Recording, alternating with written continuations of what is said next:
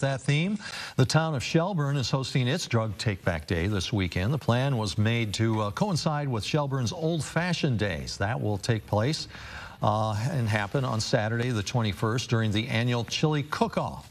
That will be held in the community building in Shelburn. Town Marshal Matthew Price says holding the Drug Take-Back Day on that day will have the biggest impact on the community. If we pair Drug Take-Back Day with another event that offers food and already has a community coming, that we have a better chance of really maximizing our efforts to, to get the things where they need to be and taken care of. Price says there will be food, music, and fun for the entire family. Registration for the Chili Cook-Off starts at 7 a.m. and it opens to the public at 10 a.m. Price says throughout the day you can drop off your unwanted medications next door at the Shelburn Police Department.